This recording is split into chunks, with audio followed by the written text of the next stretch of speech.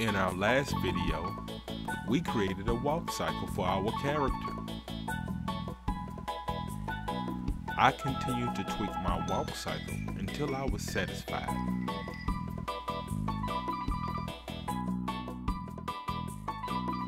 I changed my axis to the y-axis. And then I unhad my character's armature. Then I switch to object mode and select my character's armature. While his armature is selected, I press G to grab and Z to move him on the Z-axis.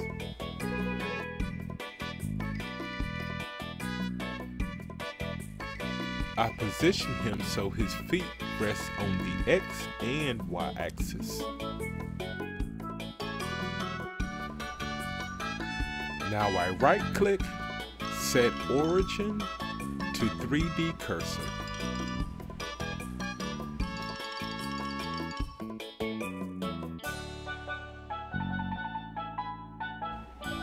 I adjust my view.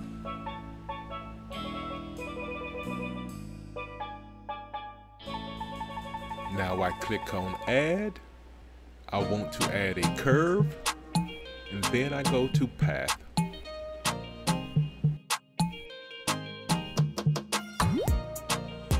Now I change my mode to edit mode. Now I deselect the path I just created. Then I reselect just the tip, and then I press E to extrude and extrude the line out some. I change my view to the Z-axis. Now I press E to extrude a path for my character to walk along.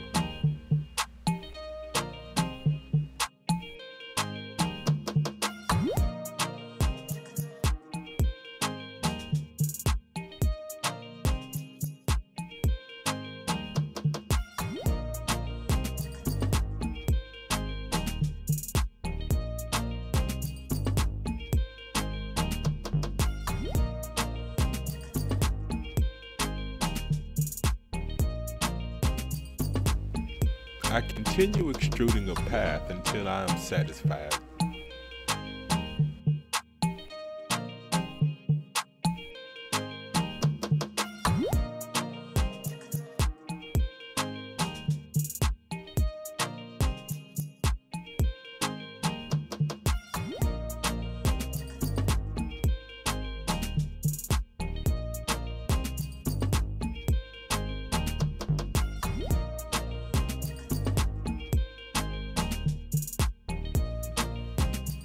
Now I change my mode back to object mode. I select my character's armature, and then I shift and select the path I created. Then I press Ctrl P and select path constraint. Then select my armature only. Go to Object Constraint Properties. Under Auto Path, I go down and check the Follow Curve box. Now while my armature is still selected, I change my view to the Y-axis, and then I press R90 to rotate my character to the correct position.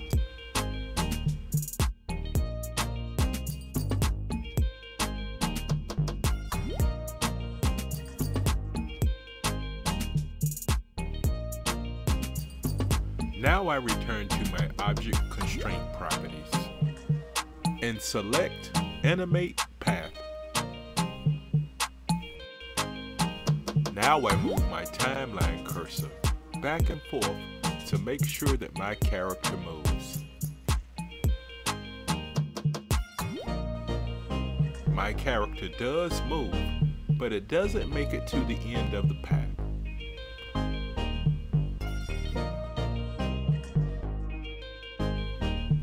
So now I move my timeline cursor past the loop area all the way until my character makes it to the end of his path.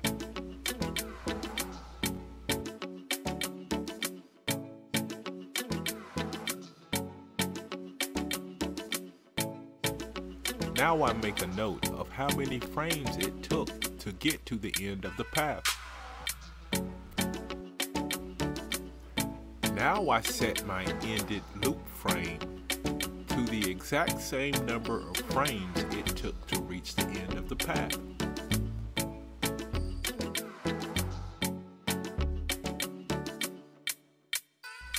Now I press the play button on the timeline to make sure that it reaches the end of the path.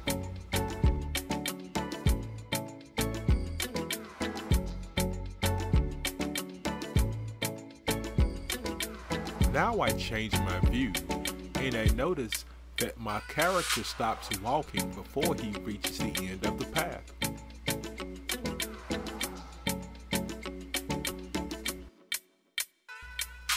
I stop the animation and drag my timeline cursor back to frame 1.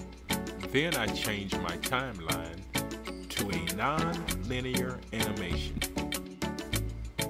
Now I go down and select my walking cycle and I press the gray box. Then I click on the animation in the timeline and a box appears at the end of the non-linear animation.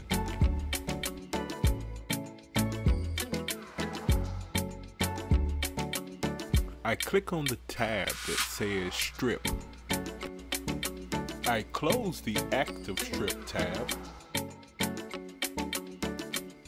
and I open the Action Clip tab.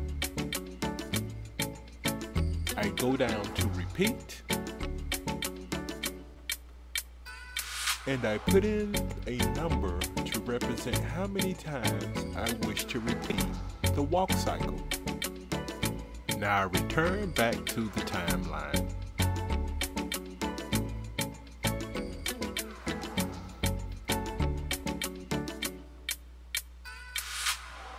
I press play,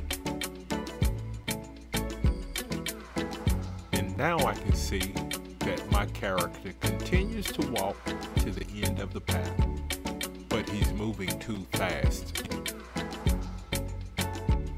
Now I select the path, go to my object data properties, and in this case, increase the frames to slow his pace down along the path.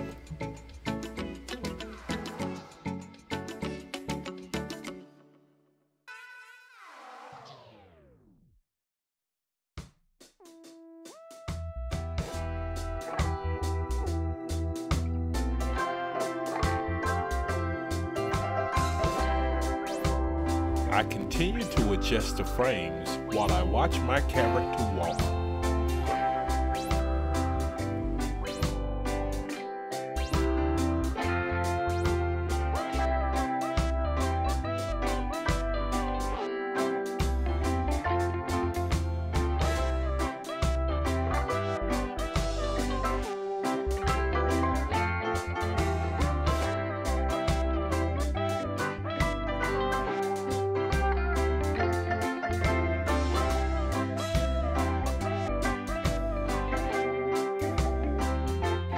Once I'm satisfied, I make sure that the object data property frames and the timeline frames match.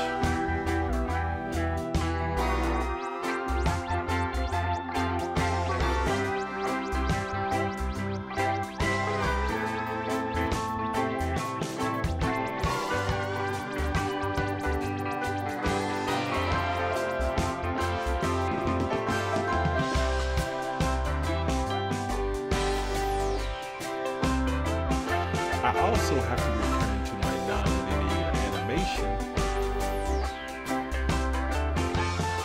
and increase the amount of cycles to repeat.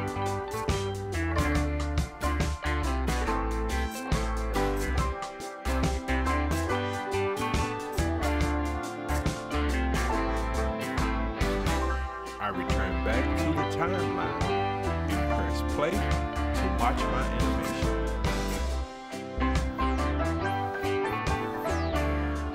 I had the armor trim path to get a better view.